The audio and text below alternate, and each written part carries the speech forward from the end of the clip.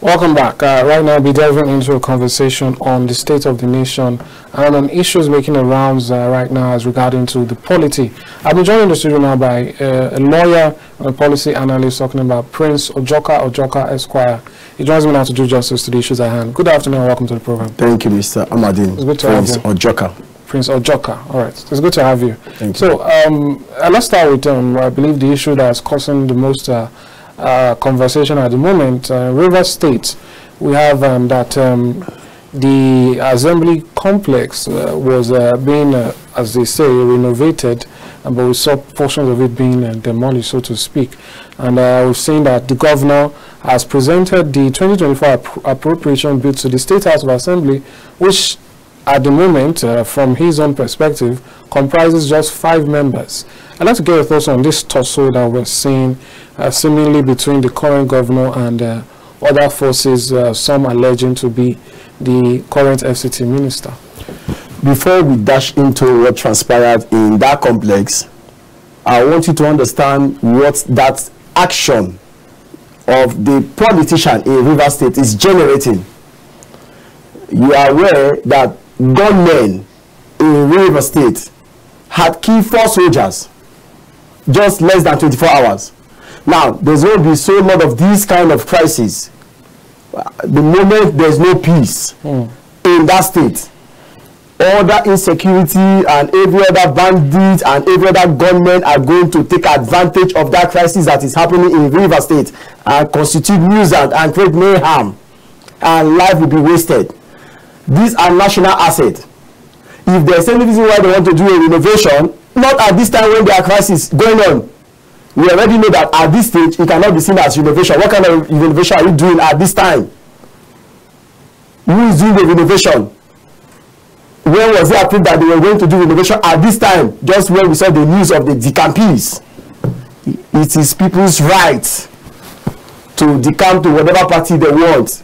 If they not stipulate that, oh fine, once you've been elected by a political party and you are not allowed to decamp within the period of that your 4 years, then we follow that part of the law.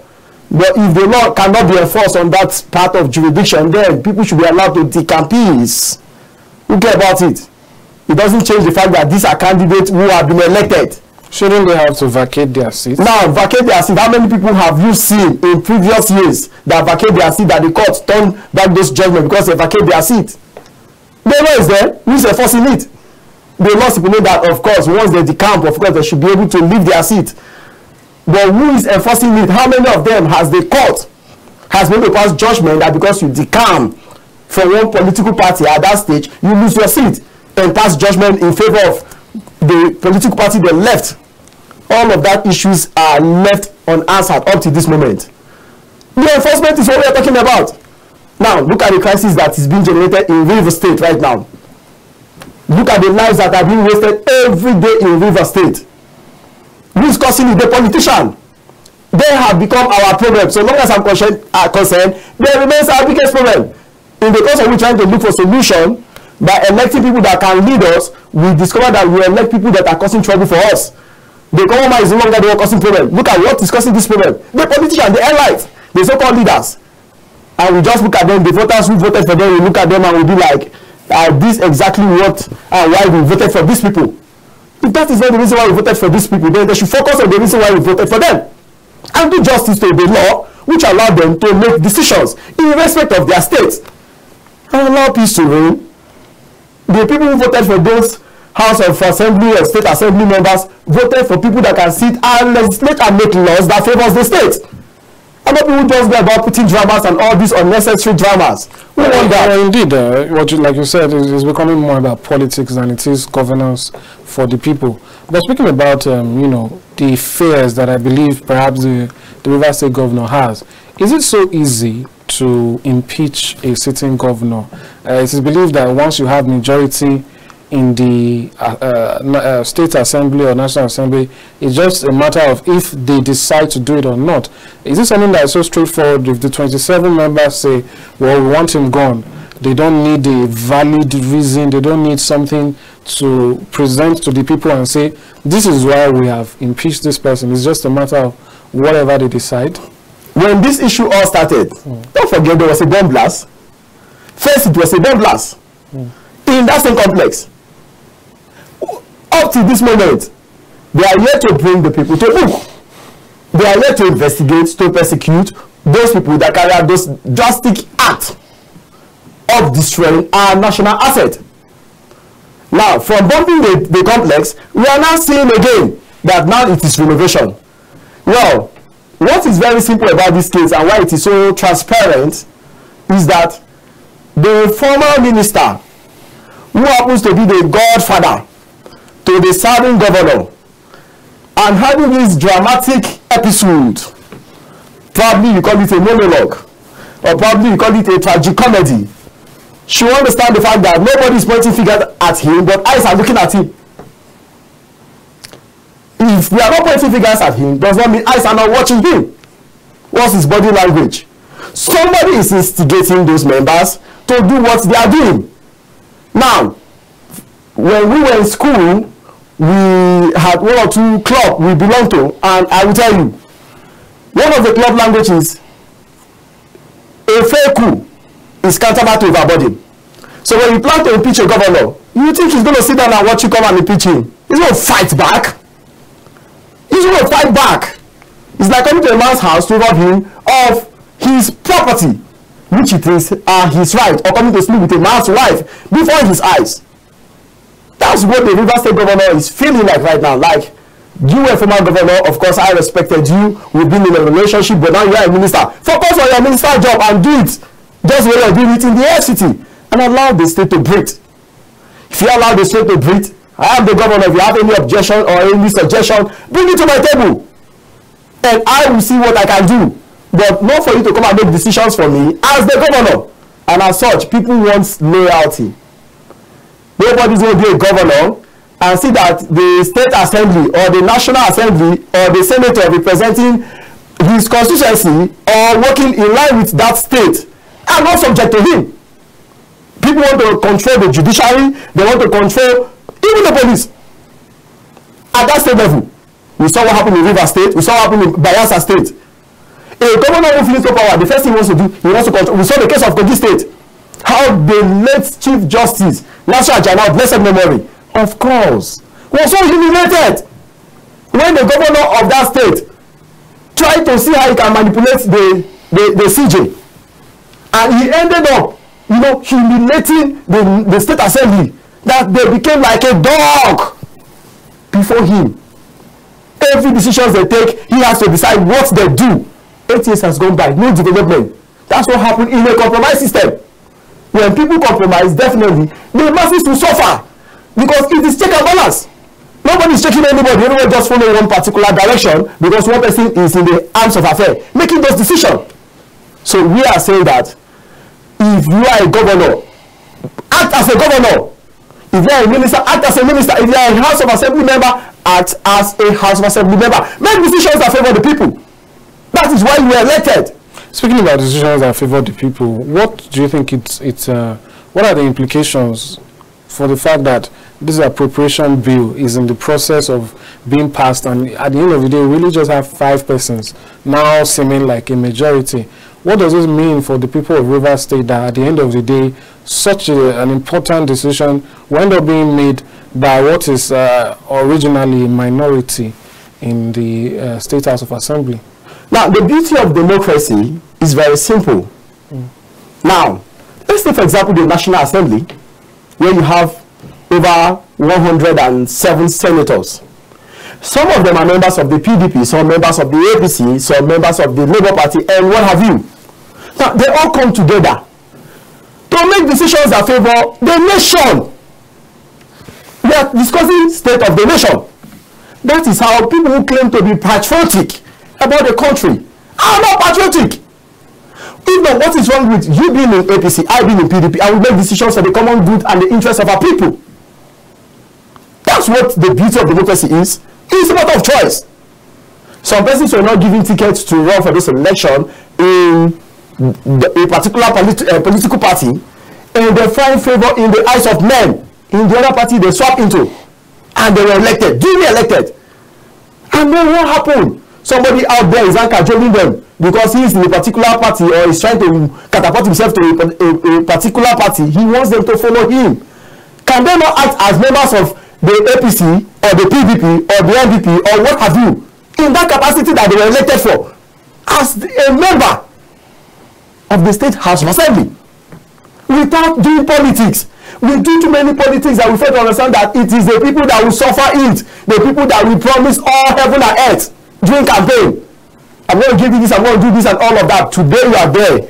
They have elected you. Instead of you to make decisions that favor them, you're rather doing politics. Politics is not going to take us anywhere. This is not time for campaign anymore. We are done with campaign. You have been elected. Work for the people, for the interest of the people. Leave anyone trying to manipulate you. I'm talking to Rivers State in particular. This is exactly what we have in other states, where they are being manipulated by either the governor or a minister. You go to police station, they are telling you call somebody, you call one big man. To hell with you, I don't call anybody. I call God.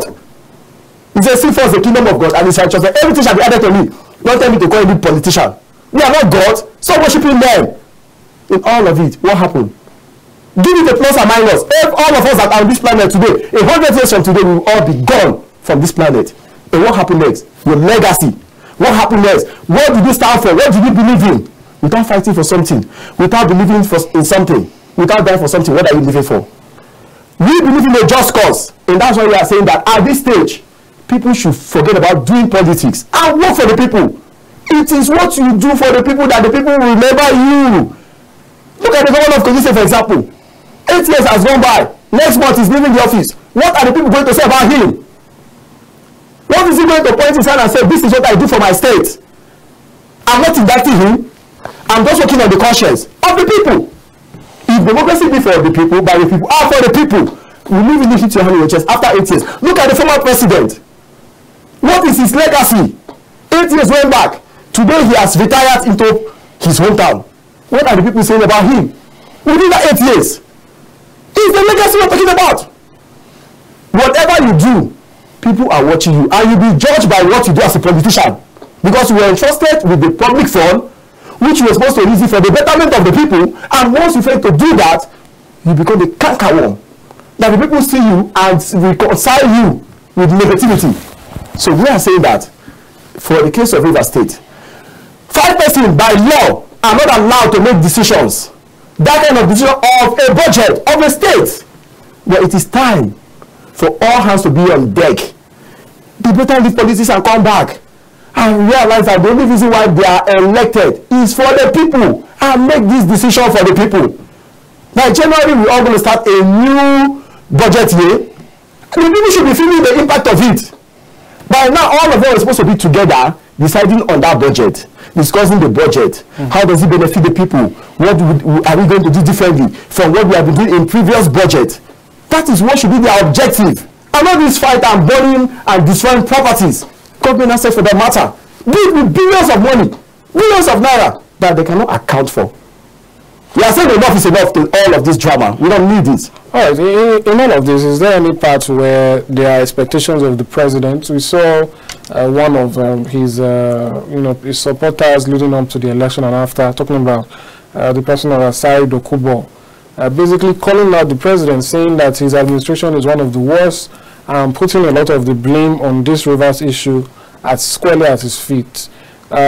Is there something the president can be doing in all of this, even though it's a state matter? Now, the president and commander-in-chief of the armed force, because of that commander-in-chief of the armed force, whose duty primarily is to ensure the lives and property of Nigeria, safeguarding it. The president was supposed to account for each soul. Now, it's like somebody is on his own. You come and say, fine, I want to adopt you as my son. You are going to account for that person. The government already know that you have adopted that person. So the day you decide to pick your ticket and go for that election and people voted for you, you have become their father. Father of nation. So as the father of this nation, Nigeria, this decision, the president, all he needed to say was a word. There will be no more subsidy, and there was no more subsidy. He didn't have to do anything. He didn't write, he didn't say anything. Just his word and laws. If the president come out and say, fine, look at the case of Ondo State. The whole drama in all those states has lingered for so long, where we saw how a sitting governor, of course, we know that health, all of us are victims of it. But then, what did the law say? Once you see that your health cannot carry you, transmit power to your deputy governor. A very simple thing. When you transmit this rights to your deputy governor, once your health is back, your deputy governor, you took him like a brother and you run in the same platform with the same ticket. Nobody has ever run in the office of the vice president. You have to run together with office of the governor as the vice deputy governor. You run together. It's a joint ticket. Many election today has been nullified. Many election today has been turned and overturned because of the effect of a deputy governor. We saw the case of Bayelsa State and other states. What we are trying to say here is very simple. The president has a sole right to call them to order. Anyone who suspects that that person is the reason why there's visa or why there's chaos in Bayelsa State, it should be called to order, should be brought to book, should be investigated, should be prosecuted, and the people should be compensated. How would they be compensated? The essence of democracy is to be fed by the people, the common man. That's what we are saying. So a whole of this drama continue like this, and then they continue to make themselves rich. But what happens to the people who are waiting for them to make decisions that affect them positively? That's what we are saying. So the president should be able to call them. At this stage, first it was bomb blast in that complex. Now it is renovation as an excuse. All of that drama are unnecessary, like I've said. It is time for the president to call everyone involved in Rivers State that an end has come to all of this drama. We don't need it. There have been too many deaths and too many crises in other states and in Rivers State. Not at this time. We don't need all of that. We have suffered too long in this country with all of this. It is how will the poor man breathe, like the president says. How will the poor to breathe? Will they breathe without food in their stomach? Will they breathe when house rent is increasing day by day? When they can't even pay light bill, go to some compound. 2 tenants, they are paying 40,000 naira as light bill. How much is the minimum wage? How many of these states has implemented the minimum wage? How much is a bag of rice? And because of living has gone beyond transportation. And then you say the poor should breathe. The poor are not breathing. They cannot even breathe. Because you have not put laws that benefit the people. You say you are giving palliative of rice, of how many tons of rice. Who are the beneficiaries? Ask your neighborhood, who and who has benefited from the rice formula they are using to deceive us? That's the point. This is Christmas. How many of you palliative comes to your own community? Start with your own community. And it's something that the government shares nationwide. You should start from your own community too. Are you not in Nigeria? Don't you live in the community? So we are saying that enough of all of these politics. Implement the minimum wage. I don't care if the budget of Nigeria move to 40 trillion naira. As long as workers' salaries are no longer slave wage. A friend of mine happens to be a tailor in Nigeria trying to survive. And then she relocates to Barbados. Now, while in Barbados, she didn't do the tailoring work, she got a back job. I am telling you, in a month, a week, they pay per week there. Per week, she earned 400,000 per week as a bar attendant in Barbados. Now, if you calculate it per month, how much is that? That's like 8 plus 8, that's 1.6 million naira for a bar attendant. So what needs to change? Because one of our headlines today, from here. The president was actually seeking or appealing to doctors who have left to come back. You know, what would sweeten the deal for people who've left? And I'd like to point out something that has been trending online.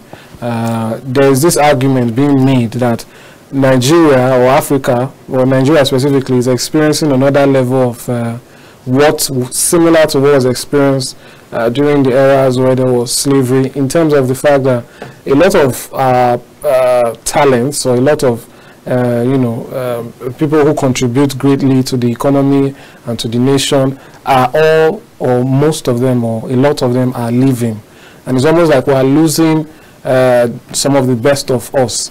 So, but the president has appealed that doctors should return.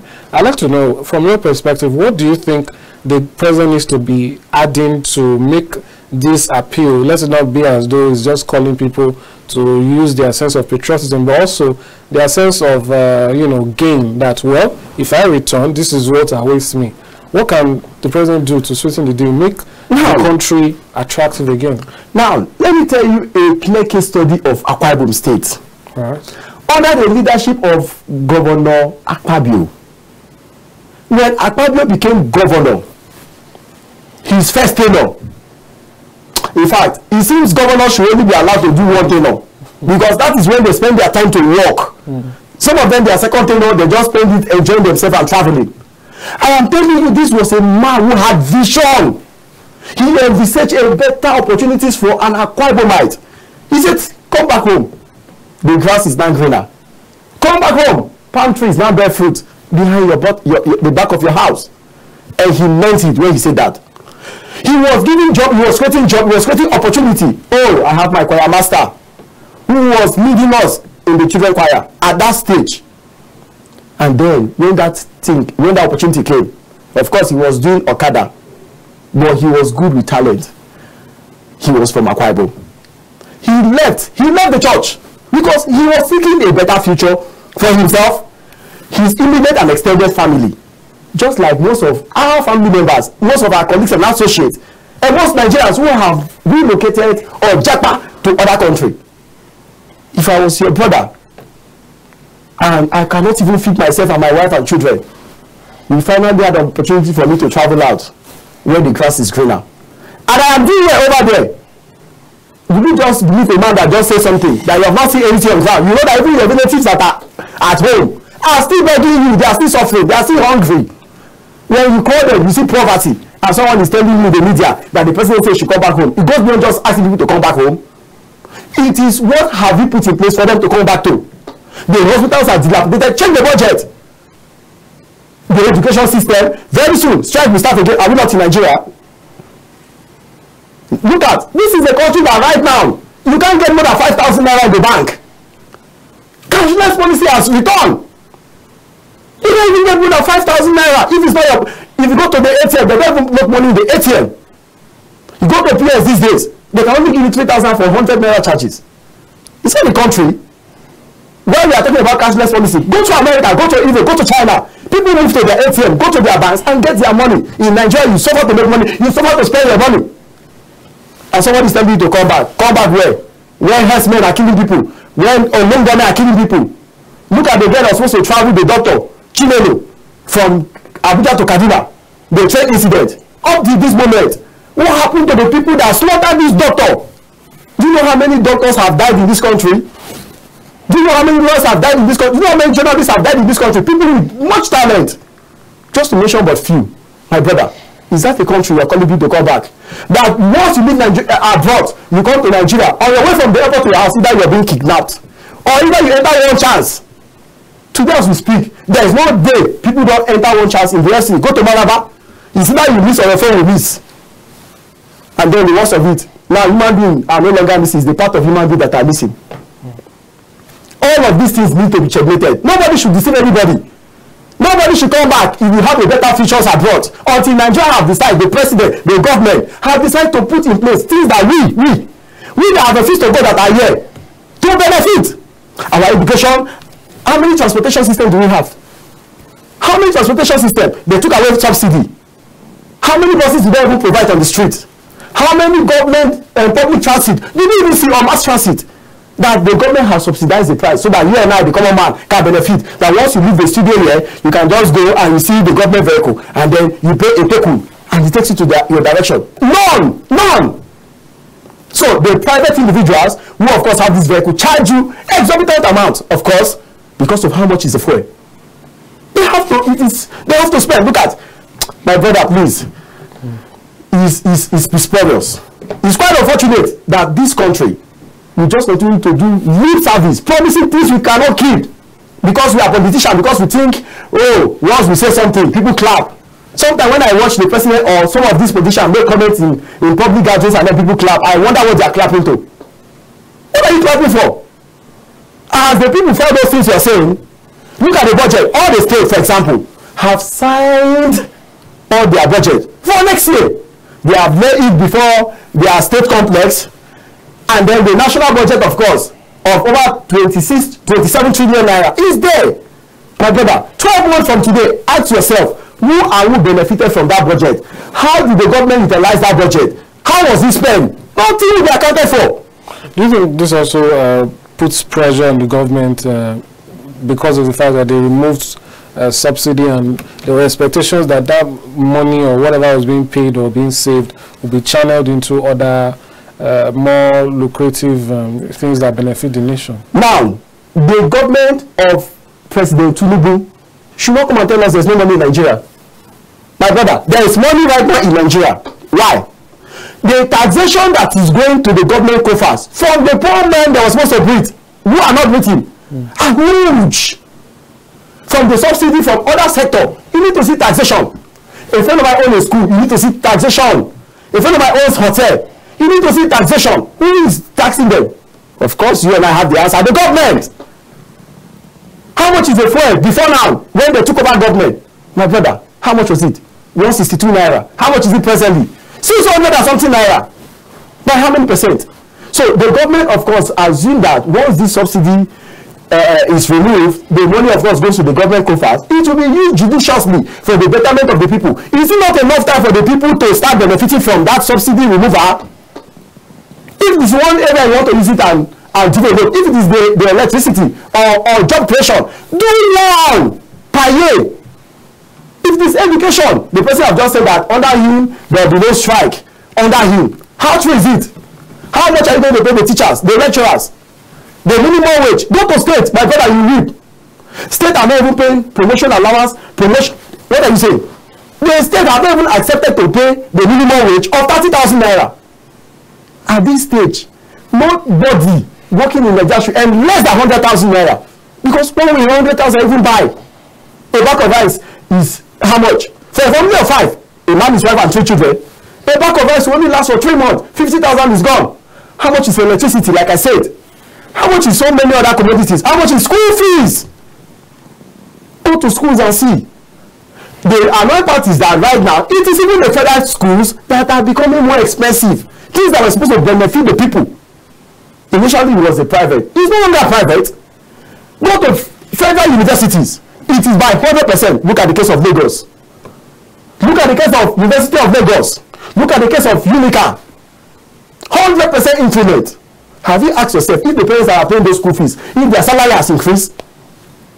When some of them are state workers, local government workers, which state, of course, have not even accepted to pay 30,000 minimum wage. In fact, I will advise all civil servants, if it's possible, avoid having a child if you have one from now to a certain period. Because we are not praying, but with the body language of this government, I don't see any change taking effect drastically in a short period. Because until something drastic happen in a short period, we are going to weigh hollow on this shallow grave that our hands are already up begging for help. Well, it's a dire picture you paint there. But the Nigerians always expect the best, hopefully, from their president, but we'll wait and see how it turns out. That being said, you've already touched on the Ondo issue. I'd like to get your thoughts, particularly in this regard. Mr. Akeredolu was the NBA president, I believe, at the time when Mr. Yaradua had issues with his health while in office, and he gave his advice about following the law and all of that. I'd like to get your thoughts on this issue and how it has dragged so far. What impact do you think it has had on the people of Ondo State? Now, 3 weeks ago, I was with the deputy governor of Ondo State. We, of course, met in Ajelo's sandship ceremony here in the FCT. And I had the opportunity to tell him one thing: be strong. This is politics. By law, we already know what the law says. That once a governor or a president is having such challenges with their health, all you need to do is to transmit to the National Assembly or the State Assembly that I am just allowing my deputy to act on my behalf within the period I need to go and take care of my health. Is that too much to ask or to do? It's your health we are talking about. The shortest cut to a man's grave is when he's sick. At that stage, each man are helpless because it is the shortest cut to their grave. All they need to do at that time is to focus, is to concentrate on their health, not to play politics. What will it cost you to transmit power? We saw when Buhari traveled for his medical upkeep and transmitted power to Osibanjo. Osibanjo did what Buhari could not do in 4 years because he had all of this idea packed within him, waiting to establish them. He wanted to prove himself. Oh, in Nigeria, truly, it is the worst people that are leading us, and the best of them, we ignore them because of money. We ignore the best of brain because of money. I don't mean ignore that they are not putting themselves forward. Well, they are putting themselves forward, but the system which we are seeing these days, or the kind of politicians we are producing these days, are criminals. Who, of course, use their money to get what they want. Not because they have visions to lead their people. They just want a name. They just want to use that money they have gotten, ill-gotten wealth, to see how they can manipulate themselves into power. No, power is sweet and it's tempting. And most of these people who ask for this power abuse it. Abuse this power.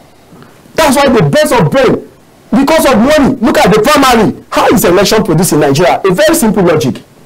Elections are produced in Nigeria through a state called the primary election. Now, in the primary election, various aspirants are meant to first buy their ticket, which come at exorbitant amount. And after that stage, they are allowed to also have their way with a delegate. How many delegates are ready to vote for aspirant without first enriching himself? They are not being so compatriot that these persons are going to, if successfully win the election, to become a leader. So if this is a question of the chicken or the egg, which came first? Is it that the electorate began to demand too much from people running for office, thereby making them, you know, quote unquote, pay? I've never been. Or is it that the politicians were the ones who began this cycle of, you know, incentivizing voters so that at the end of the day they can recoup their losses when they win elections, you know? Now, what started it? Very simple. When you're talking about vote buyer at the polling unit, you have to understand that these same politicians first have to buy the candidate. The politician will need to buy the candidate to win the primary election. Do you know how much it costs to pay a delegate or to buy a delegate? The worst of politicians are the ones that succeed in buying the delegate. We politicians, we leaders, don't have such money to waste. They come with their visions and their idea, hoping that the people will definitely choose them because of their plan for the people. But the worst of them will come with those money and give it to delegate. Oh, of course, one delegate said, and I quote, that all his entire life as a civil servant for 35 years, he didn't make as much money, including his benefit when he retired, as the amount he got as a delegate for one day in Calabar. A particular retired civil servant that was part of the delegate. How can somebody make up to 46 million naira as a delegate? Who's giving the money? Who's enriching you? And you say that kind of person tomorrow will now sit somewhere and will tell you that delegate should not be paid. You, of course, he has benefited from it. You will not even complain till you finish your tenure and go.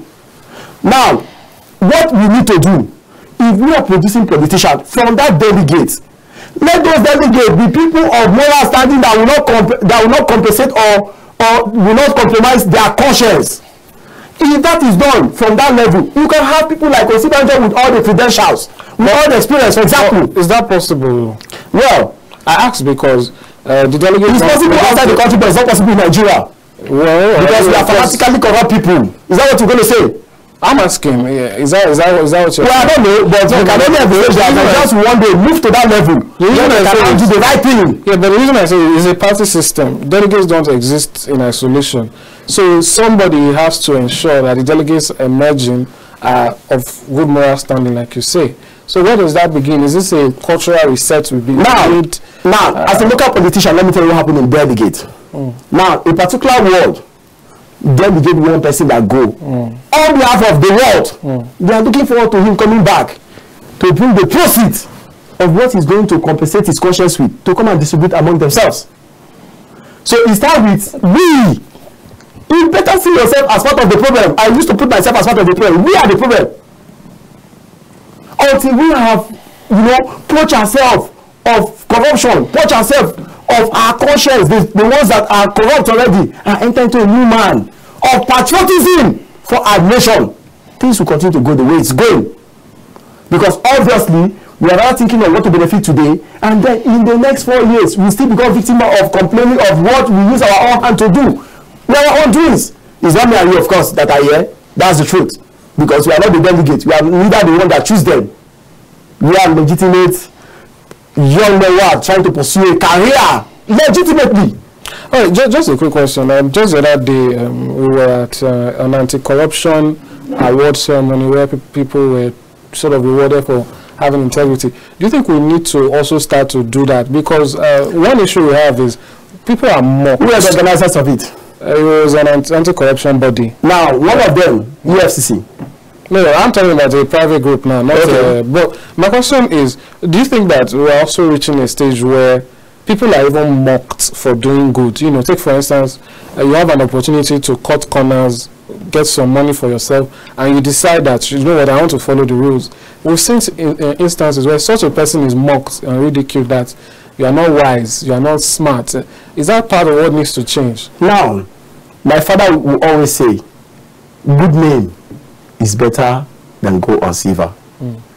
Imagine you and I, civilized, educated, exposed, decide to go into Yahoo. Man, we're going to hit it big. Hello.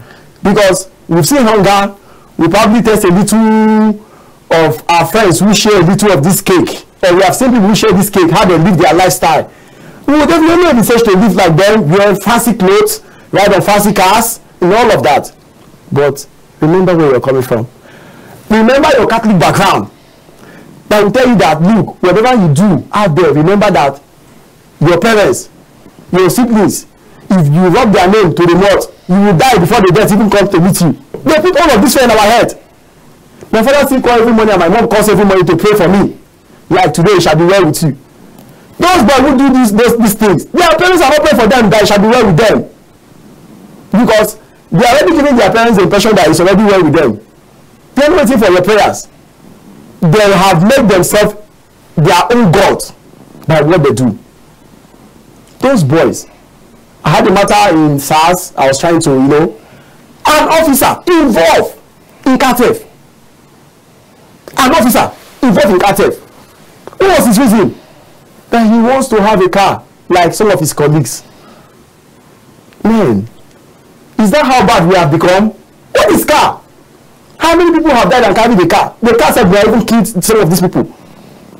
And that is the reason why you are supposed to be patriotic, abusing your office. Man, I walk away. Man, say walk away. I won't do that kind of case. I walk away. You bear your loss. You answer your questions, young man. You don't come to me and tell me you want to do that kind of shit with me. I don't do that. Well, let's be mindful of the language there. But let's also move over to the issue of some of the victims in Kaduna seeking redress. I believe it says they are suing the federal government. What do you think? What are you suing the federal government for? They accidentally killed some of them. I'll be the last person to collect money as compensation for the loss. Life is not something you can buy; it's priceless. But I'm coming. Now I'm coming. All right. First, the senators of the Federal Republic of Nigeria have just donated their salary. What a shame! To the good people of Kaduna State as compensation for their loved ones killed by the military in the name of negligence. What do you call misfired, drone misfire? Lives are not accounted for. I'll come back to the National Population Commission, who are actually not doing anything to count who is alive and who is dead. For how many years we had census. Even to see how many people died every day in our local communities that are not accounted for. You definitely know that this country, a lot is happening behind the scene. A lot that need to be discussed. Kaduna bomb, the one in Kaduna just won. As we speak today, a soldier in NYC camp assaulted a corps member. If not for the intervention of those ahead of in the arms of affair, they would have burned NYC down today in FCT. How many of that news can you see today? Some of us are privileged because we have somebody in those offices. Every day in Nigeria, things like this happen unchecked. What if the young man had died? They can't remember.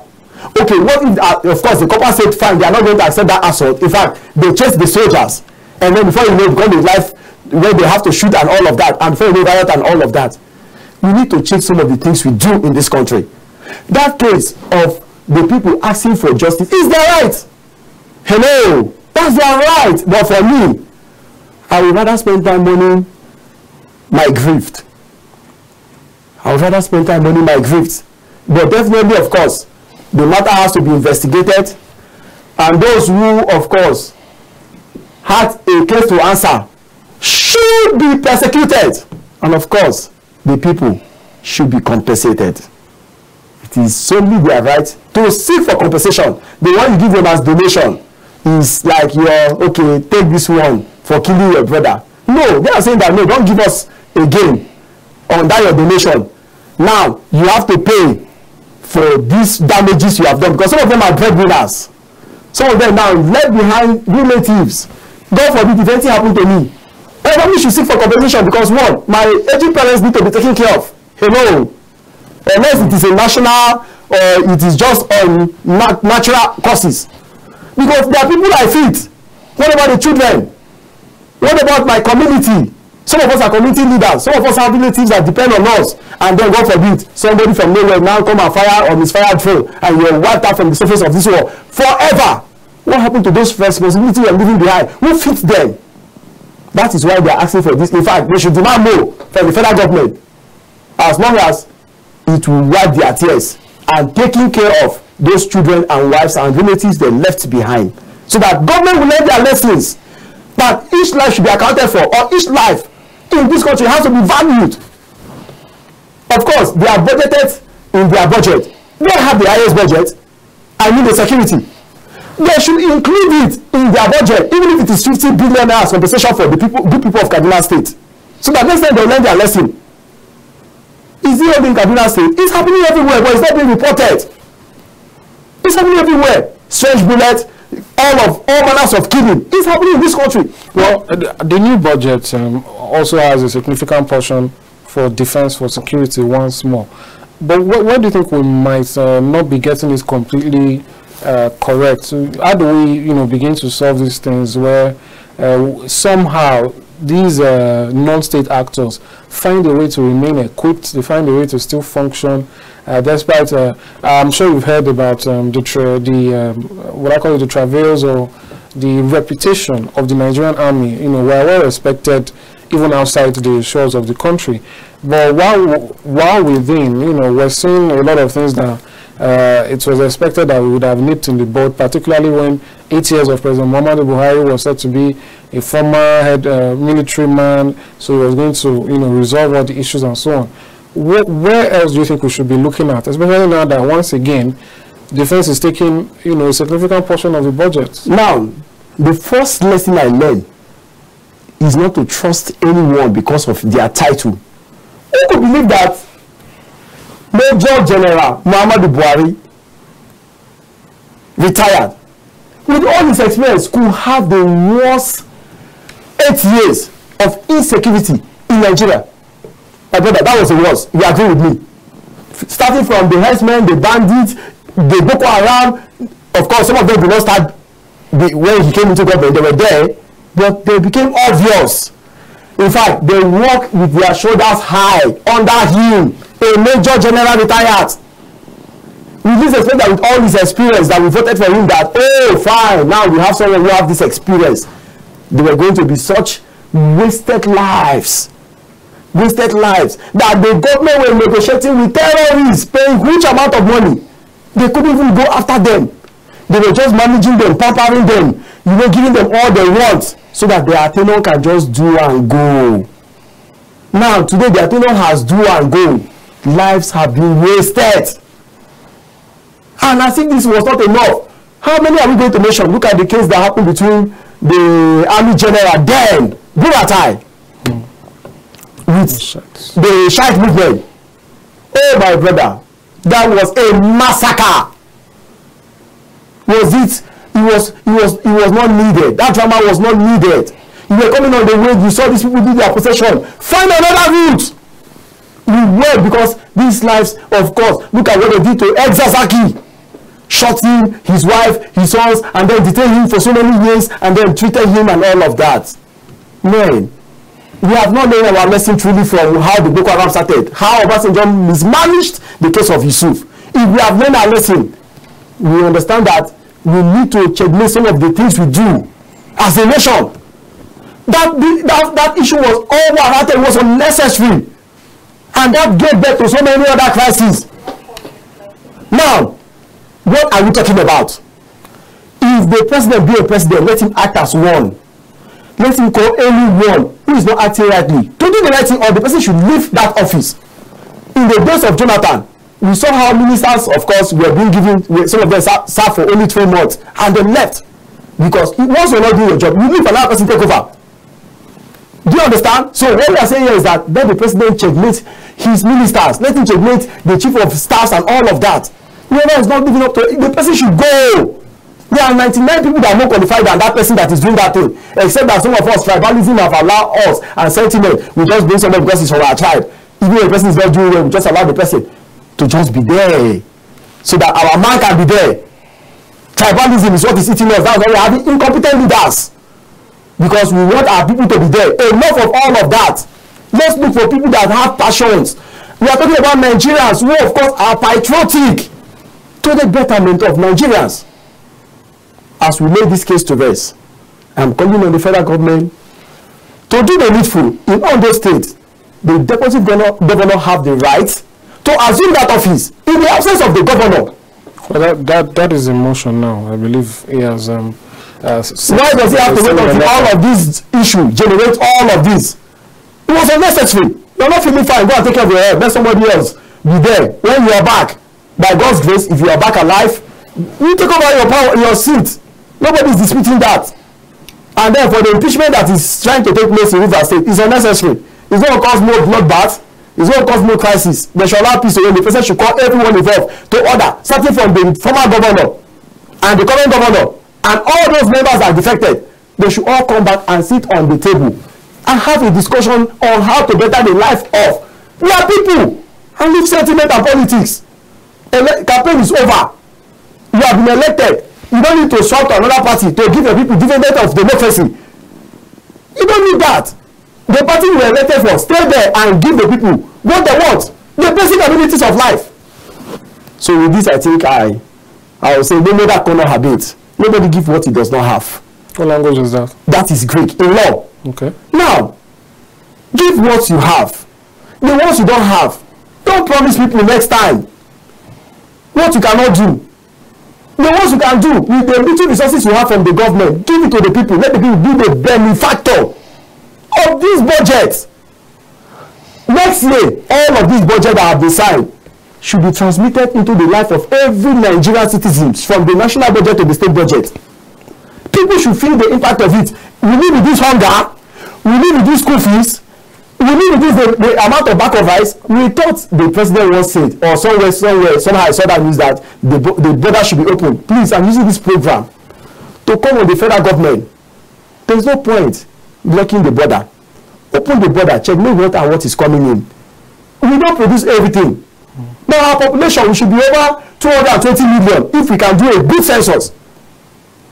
And when that happens, it simply means that the ones who cannot produce, other people that produce it from other state or country or nation can bring them.